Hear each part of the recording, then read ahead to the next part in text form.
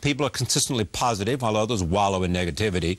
Neuroscientist Richard J. Davidson has spent much of his career trying to answer these questions. He has discovered that we're all composed of 6 emotional styles. Emotional styles. He's been able to trace these styles to patterns of neural activity. That's the crucial link. A new book, The Emotional Life of Your Brain, considers how these patterns affect the way we live and other strategies to change them. Joining me now are the book's authors. Richard J. Davidson, he's a professor of psychology and psychiatry at the University of Wisconsin-Madison, and Sharon Begley is the science editor at Reuters. I am pleased to have both of them at this table. This is a continuation of our series, which we call Brainwatch, as we look often at the extraordinary developments in understanding the brain as the most exciting frontier of human insight. So welcome. Thank you so much. Said that. Welcome. Tell me about what it is that you have discovered and this connection between emotional style and being able to see it in terms of neural activity.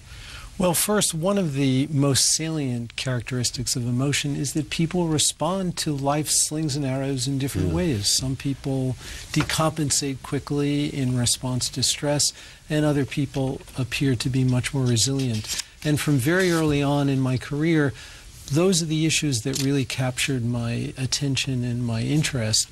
And it was clear that in order to gain a better understanding of these emotional styles, we needed to look inside the brain, because the brain is, after all, the organ of behavior. It is where our emotions are ultimately generated.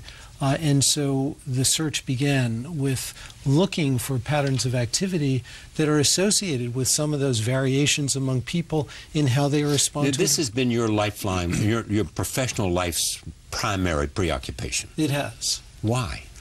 Well, it just struck me from early on that how people respond to these kinds of challenges was the key to understanding why different people are different in their unique personalities, why some people may be vulnerable to certain psychiatric illnesses, and why people may even show a propensity for certain kinds of physical illnesses where stress seems to be an important ingredient in exacerbating. And what did your experience with the Dalai Lama teach you?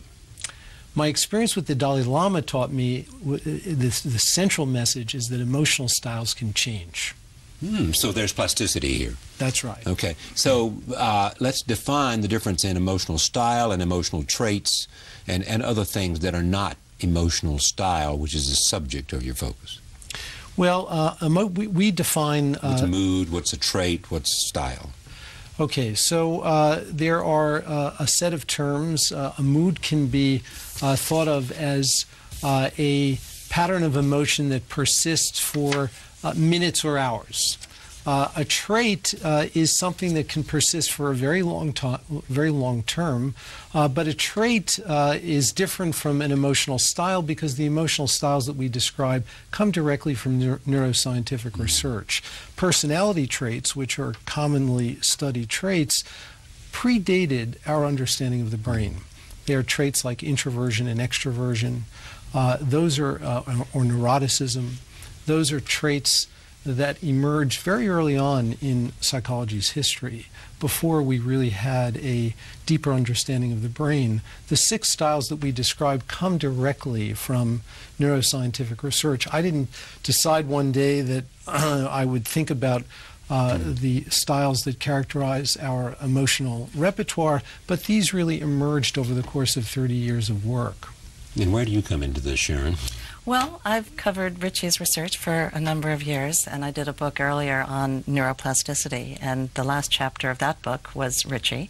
That book documented the very hard-won revolution in neuroscience, as you've talked about with Eric Kandel, namely the discovery that, in fact, the brain structure and function is not set in stone from the ripe old age of 3, but in fact can change radically depending on the life we lead. Depending on every experience you have. Exactly. You know.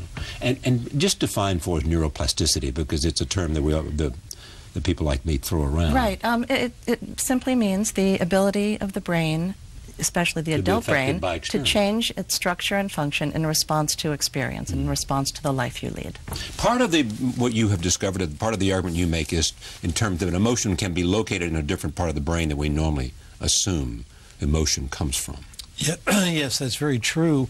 The prefrontal cortex is an area of the brain that is among the most recent to develop over the course of evolution. This is an area that many scientists consider to be very critical for the highest level of human thought. Right. And yet it also seems... Not emotion, but thought.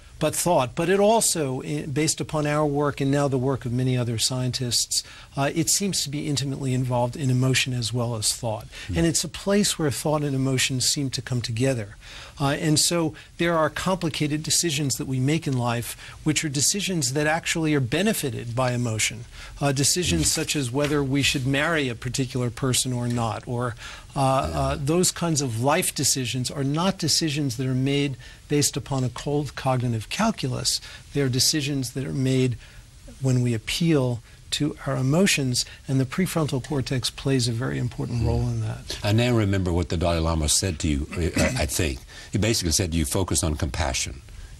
He did. When I first met him in 1992, he said, look, you guys have been using the tools of modern neuroscience to study fear, anxiety, sadness, depression. How about these positive qualities like compassion? Exactly. And I didn't have a good answer other than that it was hard.